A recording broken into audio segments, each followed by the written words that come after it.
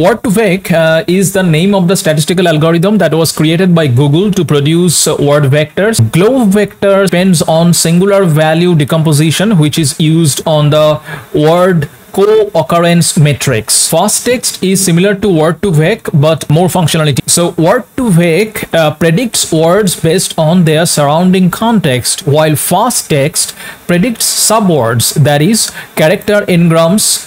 For example, the word chair generates some sub words, for example ch, ha, ai, ir, that is taking various parts of the single word. So FastText produces a vector for each of these subwords, including misspelled words, numbers, partial words, and single characters. It's very robust when it comes to misspelled word and rare word. And FastText also can compute a vector for the tokens that are not proper lexicon words.